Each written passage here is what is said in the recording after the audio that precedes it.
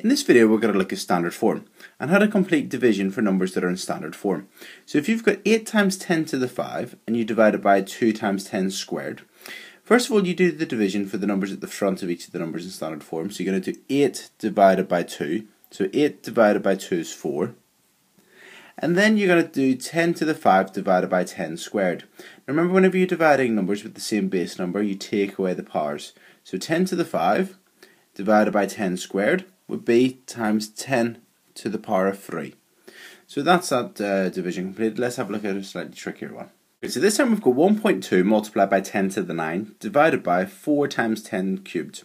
So again, you do the division for the numbers at the front. So 1.2 divided by 4 is 0.3 times 10 to the power of, well, 9 take away 3 is 6, so times 10 to the 6. Now looking at this number here isn't between 1 and 10.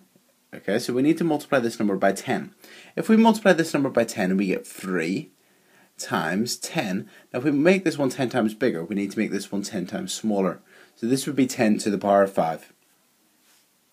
This time we've got 9 times 10 to the power of 8 divided by 3 times 10 to the minus 4. So again, do the division for the numbers at the front. So 9 divided by 3 is 3 times 10. And you've got 10 to the power of 8 divided by 10 to the power of minus 4. So remember, you're going to take away the powers. So you're going to get 8 take away minus 4. So that 8 minus minus 4, well, that would then be 12. Okay, remember, whenever you've got the two negatives directly beside each other, you add, so it's 8 plus 4, which is 12. So this would be 3 times 10 to the power of 12.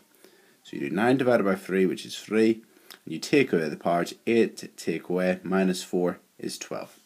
Let's have a look at a question that we're going to use a calculator for. So it says work out the value of 2.7 times 10 to the 3 divided by 3.375 times 10 to the 5. Give your answer in standard form. So get your calculator and type it in. So we're going to have 2.7 times 10, so it's standard form, times 10 to the power of 3 divided by 3.375 times 10 to the power of 5. When we do that, we get an answer of 8 times 10 to the negative 3. So the answer would be 8 times 10 to the power of negative 3.